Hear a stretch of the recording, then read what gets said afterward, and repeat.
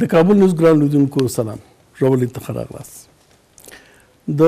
شکایتونو د ثبت نیټه نن پای ته ورسېدله. 10,000 شاوخوا کې شکایتونه ثبت شوي دي چې ډېر زیات یې د ثباتو همګرایي دي، بیا د دولت ساز ټیم دی او بیا همدغسې د نورو ټیمونو شکایتونه دي. د انتخاباتو هغه اساسي مرحله همدغه مرحله ده چې ګټونکی او بایلونکی په همدې مرحله کې معلومیږي. کله چې شکایتونه ته رسیدګي وشي نو بیا حتمي نتایج اعلانیږي. لیکن دا دې پورې مربوطه ده چې شکایتونو ته شفافه رسیدګي کیږي که نه. د انتخاباتو کمیسیون په اړه کاندیدانو شکایتونه درلودل او همیشه د عدم اطمینان کړی ده. اوس به د شکایتو کمیسیون څومره دغه وظیفه خپل سر ته ورسوي دا به نو آینده کې معلوم شي. لیکن وضعیت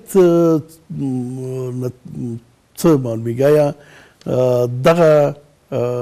موږ به یو نتیجې ته ورسیږو که نه؟ څه رقم چې نتایج اعلان شوي دي، څه رقم چې شکایتونه ثبت شوي دي،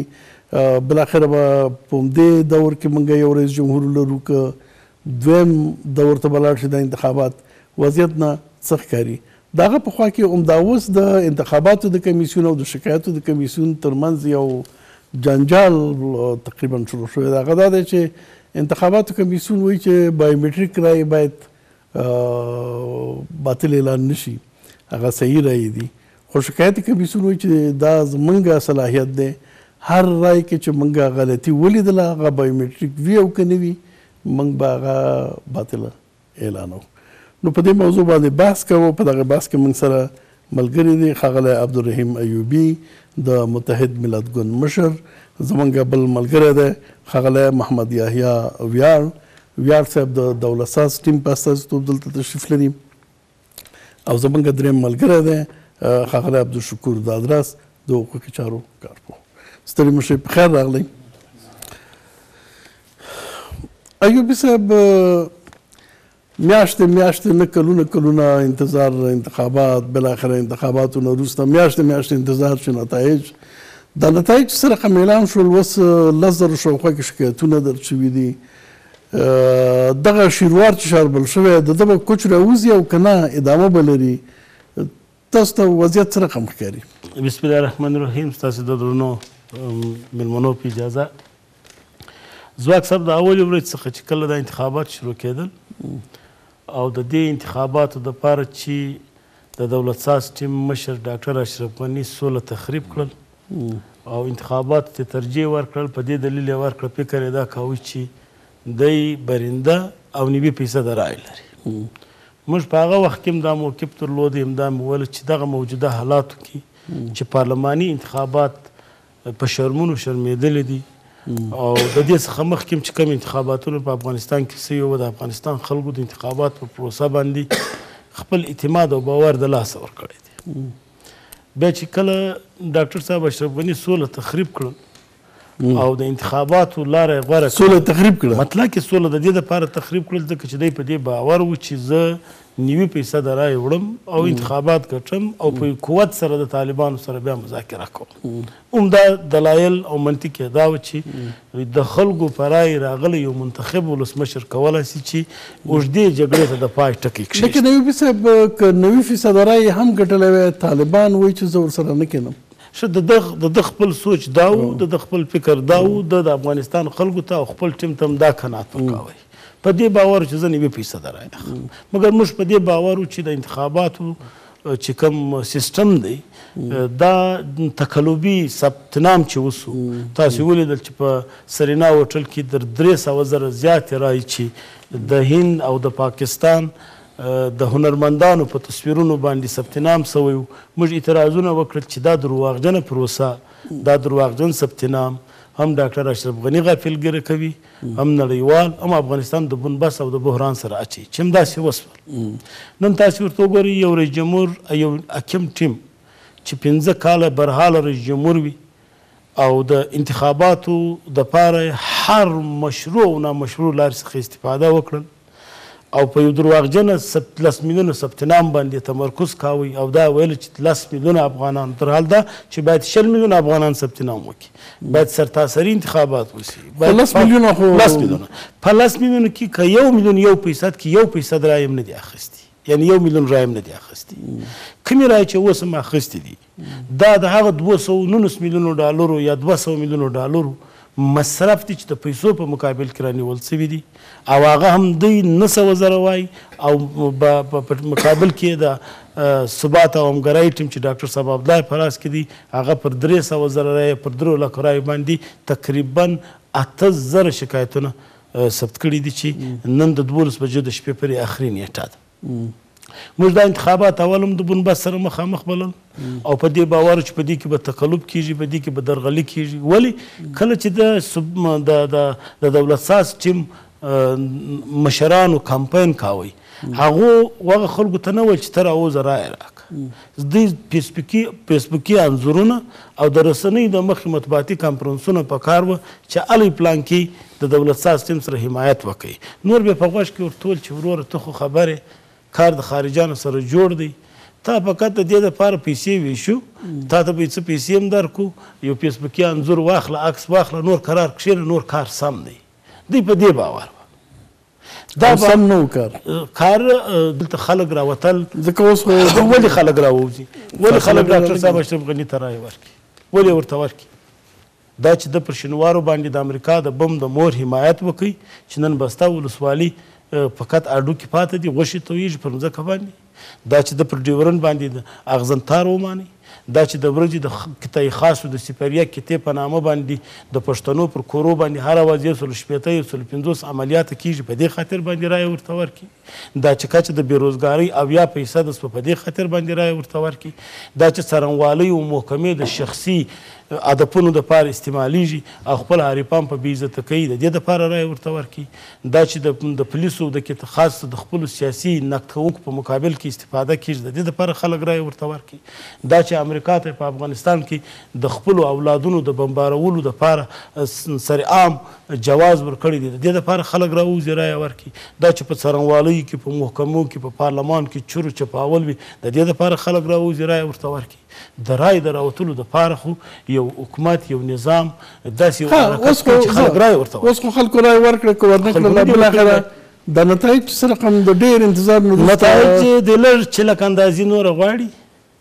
د لږ معمولي چلک اندازي هم چې پوره چلک اندازي نه وي د معمولي چلک اندازي چې وزارت ته لري خپله نن دولت ساز هم دې ته مجبوره کړي چلک اندازي وکړي تاسې به د امیرالله صالح د خبرې اوس مطبوعاتي کانفرنس اورېدلی وي چې ما فکر وکړي موږ چې کله حساب وکړي 1,15,000 رای په 14 ولایتونو کې د امیرالله صالح غضنفر ابراهیمي رحماني مدارکم نجرابی اقبال صافی سائی متین بیگ استاد عطا محمد نور او دا نور چې په سمت شمال کې د دې سره څه کسان ورسره وه په ټولو یې په 14 ولایتونو کې د غور بادغیس سرپل جوزجان فاریاب بلخ سمنگان بغلان کندوز تخار بدخشان همدارکم کاپیسا او پروان کې 1,15,000 رای اخیستي دي نو چیرې دي رای د دې خلکو اوس دغه رای د اشرف غني دي که د امیرالله صالح دي اوس دا رای د غضنفر یعنی په 14 ولایتونو کې چې تا ته افغانانو 1,15,000 رای درکړي او ته سبا د هغه دعوه کوې چې زه د دې منتخب ولسمشر یم پر ولایت باندې 3,000 رای نه دي ورسېدلي 15,000 رای نه دي ورسېدلي مقصد مې ستا د سوال په جواب یعنې چې باید انتخابات نه وی شوی په دې صورت کې د انتخاباتو دپاره چې څوک دومره ظلم کوي چې سوله تخریبوي او دوی نیت ته تقلب کړی وي او دوی نیت ته دې کړي چې زه ضمیر رانیسم چې زه وجدان رانیسم زه د پیسو په مقابل کې افغانان دې ته مجبوره کړم چې د 1,000 افغانۍ په مقابل کې د خپل سرنوشت وټاکه راووځه د افغانستان خلکو پر دې باندې نه وویل د افغانستان خلکو دا انتخابات مسترد کړل دا انتخابات پیلان برنده نه لري بلکې دولت ساز ټیم د یو داسې شکست سره مخامخ سو چې په تاریخ کې به هیڅوک نه وي سره مخامخ سوی چې یو سړي د 200 میلیونه ډالر مصرف کړي څلور والیان دې لري، 34 د ملي امنیت رئیسان دې لري، په څوونه ولسوالان دې لري. وروره د هر نوع تهدید، پیسو، چل، فریب، درواغو، منافقتو د هر شي څخه استفاده، بیا هم 1 میلیون رایې وانخلي او نن بیا دې شکایتونه هم درج کوي. دا د اولې ورځ څخه دا خبره معلومه وه چې وروره صحیح. تاسو د سولې مسله یاده کړله، انتخاباتو مسله مې یاده کړله چې په لږ تغییر سره که احیانا د شکایتو کمیسیون نو نتایج کیدای شي تغییر پیدا کړي. نو د دې وضعیت تاثیر د سولې په بهیر څه دی؟ په درسته خبرې کوو دغه څه چې یعنې اوس هم هېڅ پیشبیني نشي کېدلی چې څه به کېږي څه به نه کېږي. ویاړ صاحب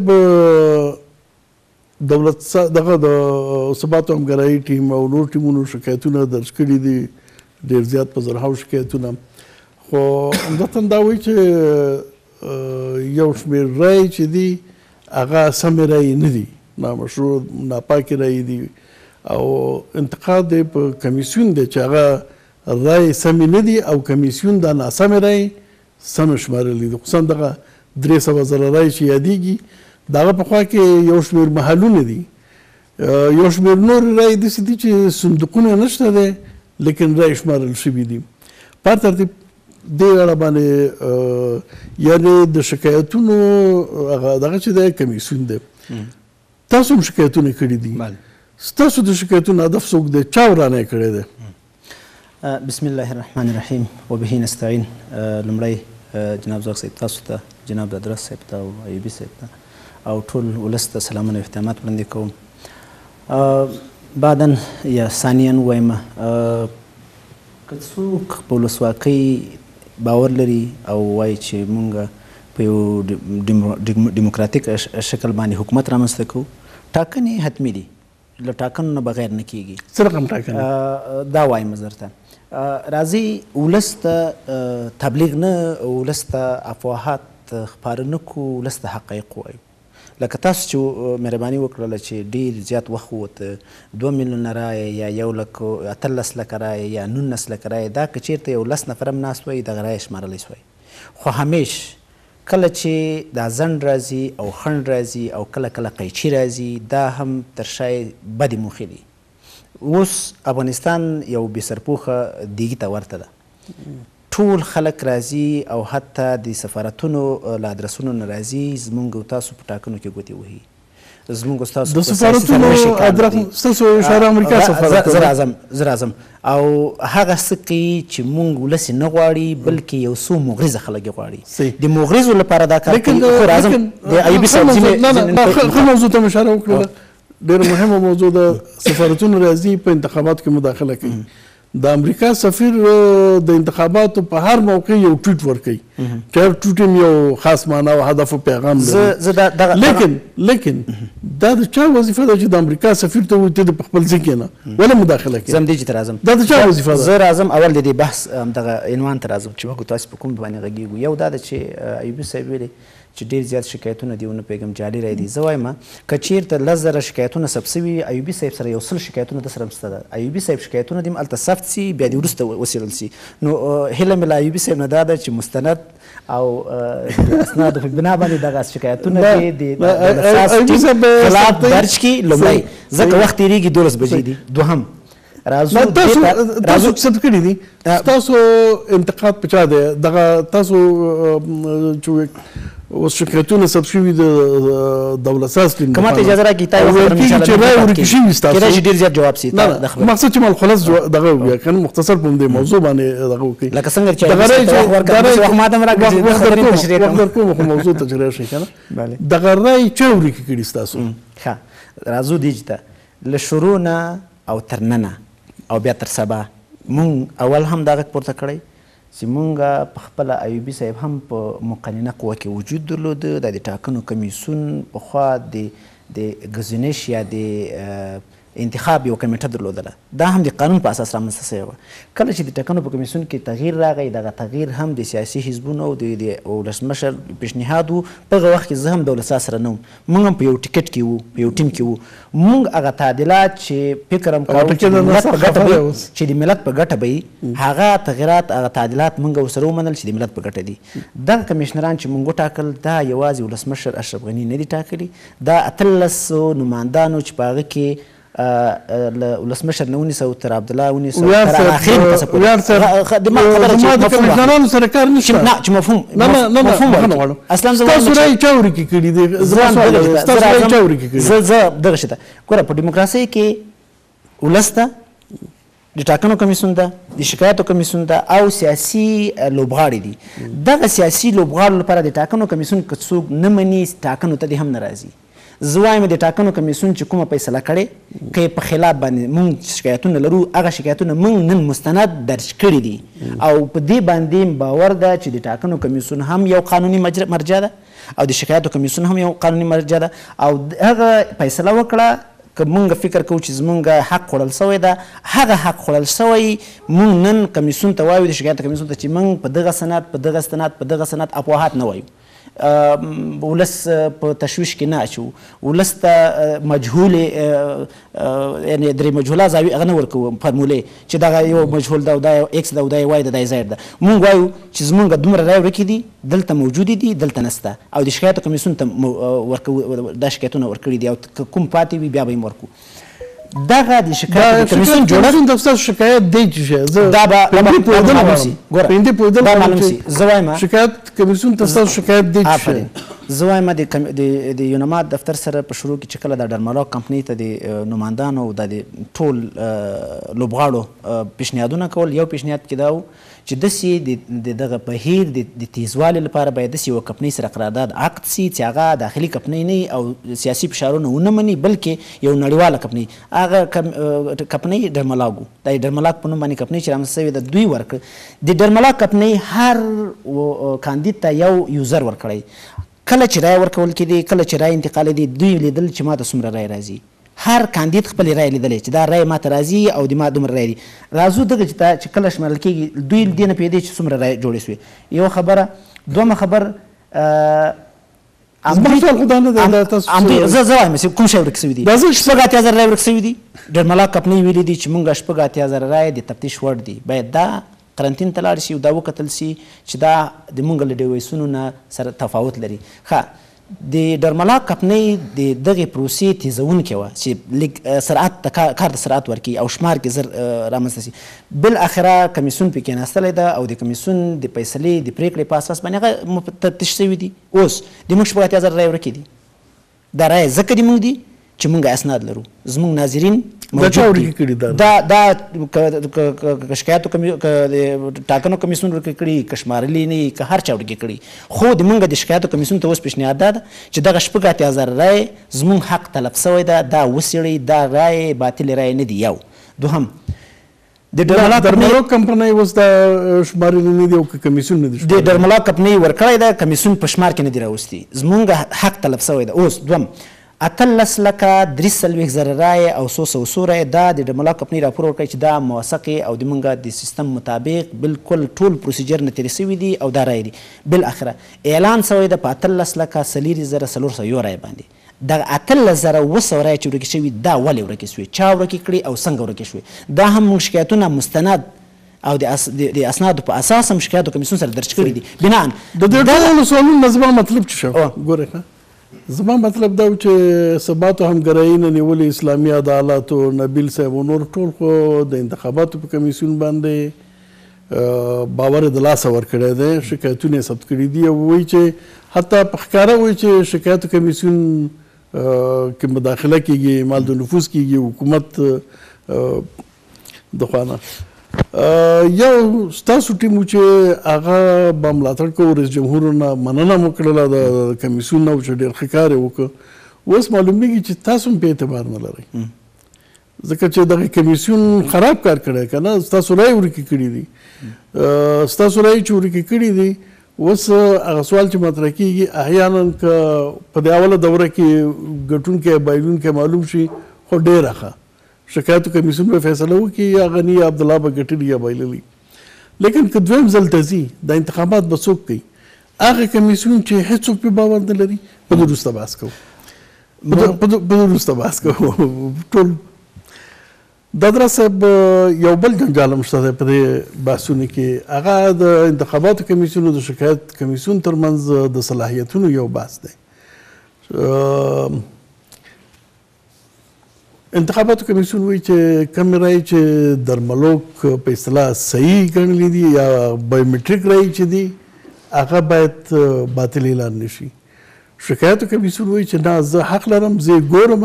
که غلطي پکې وه چې بایومټریک وه که غیر بایومټریک وه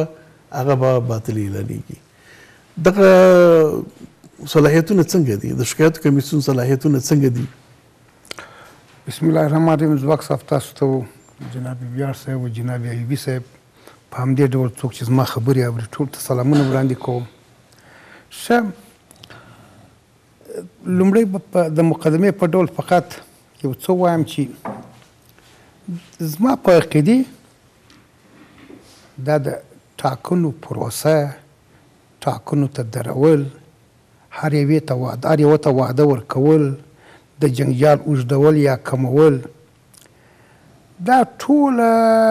ویش یې بل ځای دی. ویش یې بل ځای دی، هدایت بل ځای دی، وسایل دي هغه تطبیق، یو یې په یو ډول بل یې په بل ډول. دا کاندیدان هسې لګیا دي سره. که د سولې پروسه د امریکا د غوښتنو پر اساس چې دی په دواړو خواو کې حاکم وي، یعنی په د حکومت په چارواکو کې، په سیاسیونو کې او د طالبانو پر تحریک، نو تاسې باور وکړئ چې هغه راځي. او که نه و نو بیا راځي و ټاکنو ته. ټاکنې به نو دغه حالت لري چې سبا به ځي دویم پړاو ته، بیا به دا ټاکنې نه اعلانوي. تاسو مطمئن یاستئ چې دویم پړاو ته ځي؟ زه دا زما فرضیه ده چې بحث ورکوم، ځکه زه نه د شکایاتو د کمیسیون او نه د ټاکنو د کمیسیون غړیتوب لرم. نو تحلیل هم دا ده چې زه نه غواړم چې نه د شکایت د کمیسیون په موقف کې کښېنم او نه د انتخاباتو، او تحلیل مې دغه دی. نو زما عقیده دا ده چې دا هغه کار ونسو، یعنی د طالبانو موضوع اول وریانت امریکایانو پر ځای نسو، نو بیا راځي دا اصلي دوهم پړاو ته. په دوهم پړاو کې به دغه نورو تم چې رای وړي وزارت او ریاست عمومي، دا دو په خپل ځایو کې بیا به نور دوی په خپل کار کوي. کمزوری، ضعیف، محتاج حکومتونه به وي، دوی به خپل کار کوي. راځو ستا سوال ته جناب ځواک صاحب، د ټاکنو په کمیسیون او د هغه تعدیل چې نهایت بې ځایه دی، ځکه د کمیسیون تعدیل یا د ټاکنو کمیسیون د ولسي جرګې د ماموریت په آخري کال کښې نه کېږي، او موږ هیڅ قانون په تقنیب فرمان هم نسو کولی. د بلې خوا دا کاندیدان چې 18 نفره دي ټوله زه ښیم، دوی په خپله خوښه دغه د کمیسیون غړي، دغه کمیسیون ته کاندیدان ور معرفي کړل، او بیا د دا ولسمشر تر عنوان لاندې چې دا سړی ناست دی، دې د دوه څخه انتخاب او د ټاکنو او شکایاتو کمیسیون تکمیل سو. بیله د دارمشاه رئیسان. اوس نو راځو دې ته چې د رای ابطال صلاحیت د شکایت د کمیسیون دی. راځم زه غواړم چې یو دوی خبرې وکړم جناب ځواک صاحب. دغه چې دوی 18 کاندیدانو دغه د ټاکنو کمیسیون او د شکایاتو کمیسیون چې ټول واکونه په حقیقت کې د ټاکنو د کمیسیون دي، دا د اساسي قانون د 115 مادي حکم دی. اداره، نظارت او کنټرول د دوی کار دی. دا چې د خپلو اهدافو د سرته رسولو دپاره یا د بهتر انتظام دپاره د شکایاتو کمیسیون هم په فرعي قانون کې ایجاد سو. ښه،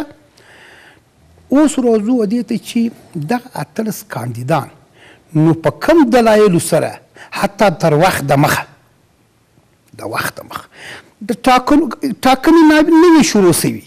چې دا شروع سو یو ویل زه کامیاب یم بل ویل زه کامیاب یم بل ویل ته غلط یې دا بل ویل ته غلط عجبه خو لا دا په دې معنا چې دوی ته ویل کېدل چې دغسې وکړي هر یو ته ویل کېدل هم واده د ماموریت ورکول کېدل او هم وظیفه ورته ورکول کېدل نو راځو دې ته دا به ومنو چې دوی ډاکټر صاحب اشرف غني چې زما په دا خبرو کې په د آخر وختو کې ډېره ښه خبره خوښه سوې ده ده ویلي چې زه غواړم یو انتخابي مشروع حکومت راسي مار شاباستي پر خلص ځکه شاباستي پر خلصه چې پخوانی حکومت نو نامشروع ما چې مدام نارې وهلې چې نامشروع دي او ته د ملت رایه وده ته ورکړل متوجه نه او سودا معامله مو سره وکړل د ملت پر رایې مو سوداګري شروع کړه د ملي وحدت تر عنوان لاندې جانکري نسخه راکړه او تا تطبیق کړه اوس دې نو ومنله آفرین چې په ژوند کې خو دې یوه خبره ومنله دا د نامشروع دا د غیر مشروع کلمې ما ته ډېر څه خوند راکړي چې ده ویل خیر راځو د 18 کاندیدانو ته دا چې دوی خپله تعیین کړي وه دوی حق نه لري چې دا دوهمه دا پروسه د قانوني سره دی چې زما نظر دا دی ځواک صاحب تاسو ته وایم جناب محترمین هم چې ناست دي زه وایم چې که دغه رایې ټوله 1 لاک وای نو بیا هم دا ټاکنې مشروع وي قانون د مخکې و ډېر عالي که 50,000 وای راځئ چې قانون کې که 15 وای خو زما سوال دا ته راځم فقط نه راڅخه کنه هغې کې بیا نوبت راورسېده د اول خو راځو چې زما دپاره دا ټوله د مشروعیت نه لري یعنی د افغانستان د ټول نفوس څخه هر څه چې واجد رای وه جناب ایوبي صاحب 9.8 میلیونه حاضر سوی چې موږ رای ورکوو دې ته په قانون کې رای ورکوونکي تعریف سوي دي 30مه ماده ده وایي چې رای ورکوونکي څوک دي وایي هغه کسان دي چې راغله په دغه شرایطو سره حاضر سوه رای ورکوونکي 80مه ماده د اساسي قانون وایي چې د رای ورکوونکو اکثریت چې چاته رای ورکړل هغه ګټونکی دي نو رای ورکوونکي دغه چې 1% وي هر څه چې دا 50 نه چې زیات سو یو نفر هم ستاسو پر موده چې زیات سي اوس نو زه وایم رای ورکوونکي خو 9 میلیون او 6 لکه دي د رای ورکوونکو د 50% نه زیات نو که د رای ورکوونکو د 50% نه زیات ومنو نو 4 میلیونه او 8 لکه کېږي چې د هغه نه باید یو نفر زیات وي 1 میلیون او 8 لکه خو هېڅ مشروعیت نه لري نو د اساسه دا سخت په قانون کې شته 30مه ماده جناب ایوبي صاحب دا استدلال کوو نو خو د انتخابات ټول غیر مشروع نو دا خو زما نظر دی چې څوک مني دي که نه زه دا یو چا د حقوقو د مکتب د شاګرد په حیث وایم او بحث ته هم حاضر یم دا راځو دې ته ستا سوال ته بله د ټاکنو کمیسیون د ځانه واکونه لري د شکایتونو کمیسیون د رایې د ابطال د مثلا په یو مرکز کې د رای ورکولو یا په یو محل کې تثبیت شوي دي چې 600 نفر دي دلته کله چې تر 600 نفرو زیاتېږي خو په حقیقت کې ابطال سو نو دا د بایومټریک دي کنه بایومټریک ته بیا راځم د شکایاتو کمیسیون حق لري چې تر 600 چې هلته تثبیت شوي دي که تر هغه نه زیاتېږي د شکایتونو کمیسیون مګر دا چې اختلاف پیدا کېږي د چا سره د ټاکنو د کمیسیون سره کله چې پر موضوع اختلاف پیدا سو مختلط هیئت تعینېږي که مختلط هیئت موضوع حل نه کړل موږ محکمه لرو چې هغه محکمه لا وختي زما هدف دا دی چې لري بالې د افطال صلاحیت یو صلاحیت چې د شکایتو کمیسیون لري د انتخاباتو کمیسیون ولې هغه د سوال لاندې راولي یعنی دا کار لا نه دی شوی تر اوسه پورې دغسې یو رایه چې فرضاً هغه د انتخاباتو کمیسیون ابطال نه غواړي او شکایتو کمیسیون باطله کړي هغه چې اوس له خو بیا به کېږي اوس پورې لا نه دی شوی او د انتخاباتو کمیسیون اوس وایي چې نه ته نشي کولی یعنې دلته یو سیاسي اراده نشته شاته ځواک صاحب وده چې دوی درې خبرې وکړم دا چې د مخه تر وخت کاندیدان وایي چې دوی تقلبي رای لري کاملا غیر قانوني دي دا چې یو پر بل تورونه لګوي کاملا غیر قانوني دي راځو ودې چې دا چې د کمیسیون د مخه تر دې چې شکایت وکړي د شکایاتو کمیسیون ته یو ځای لاره بندوم یو ځای رایه نه منم یو ځای وایم 3 لکه دي یو ځای 4 دا په قانون کې ځای نه لري په قانون کې څه شی ځای لري مثلا دغه د ټاکنو د کمیسیون غړي وختي دا وایي چې د شکایاتو کمیسیون تاسې خبر واسئ چې په دې مورد کې موږ غلطي کړې ده ستاسې څخه تېره نه سي دا کاملا غلطه ده د شکایاتو کمیسیون چې د وخت د مخه وایي چې وروره زه امکان لري چې موږ دا کار وکړو هغه هم یو سړی تر اوسه د استجمي تصمیم نه دی نیوسلی کاملا غلط ولې راځو ودې ته چې د اوس نو د ټاکنو کمیسیون دا حق نه لري اوس ولاړی دغه د لوبو توپ چیرې دی د شکایاتو کمیسیون که د شکایاتو د کمیسیون پر کړوړو باندې چې د مخه تاسو ورته اشاره وکړل شکایت موجود و اتفاق نه و نو بیا هغه پروسه ده چې مختلط هیئت او یا محکمه ده ولې کمیسیون شکایت ډېر واکونه لري 9 ماده 8 ماده د اساسي قانون متعفو غواړم د ټاکنو د قانون او 9 ماده دلته